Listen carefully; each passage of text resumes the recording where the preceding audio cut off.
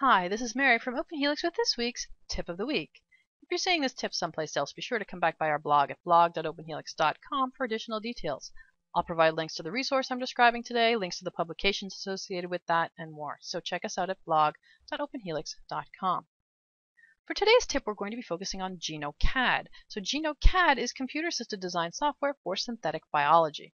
And it's an open source tool that's been around for a number of years now, and it's a terrific tool that will let you store genetic parts that you might want to use to create synthetic constructs. So the goal of GenoCAD is to have both an annotated database of genetic parts which you could use, but offer you the framework that you could add your own parts in as well.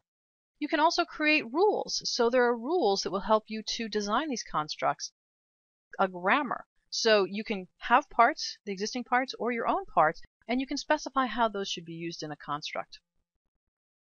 That's what step 1 will offer you here, designing the grammars and using the parts libraries. So let's just quickly go to step 1 to have a quick look at that.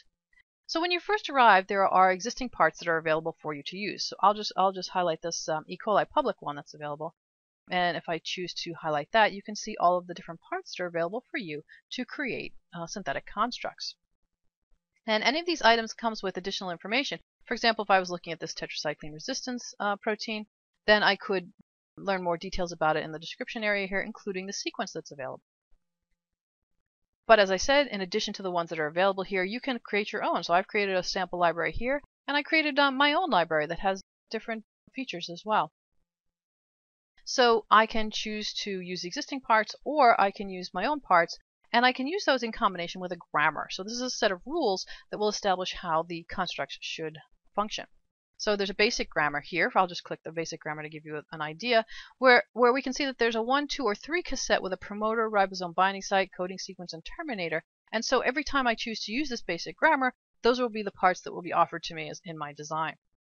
We'll take a look at the design in a minute.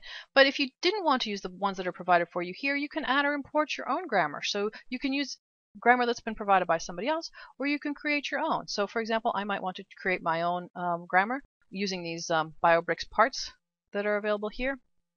And I could establish the rules that should be used for my synthetic constructs. I won't do that now. I'll just go back to the parts and use the existing parts that are available, but you should come back later and check that out.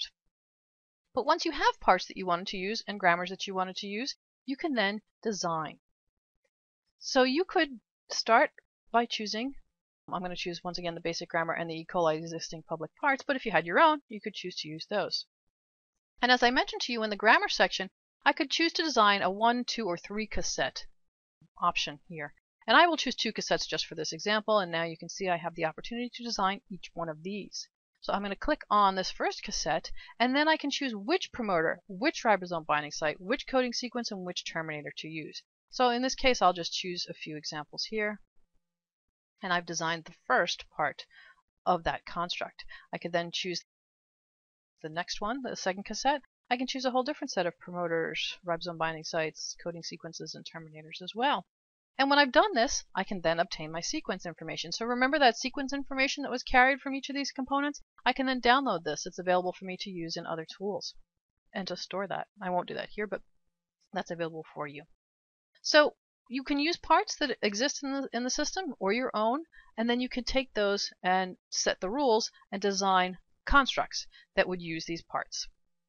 Another thing that you can do, if you've chosen to simulate them, I've chosen the no simulation one here, but if you had simulation rules as well, you could establish those in GenoCAD, and then you could set up ways to run that and simulate the functions of these features that you've just added.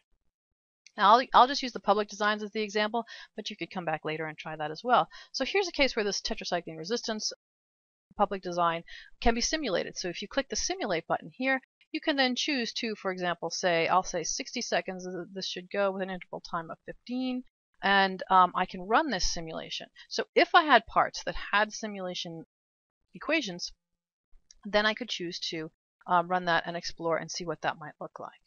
So that's just one quick example. You should come back and try this out later.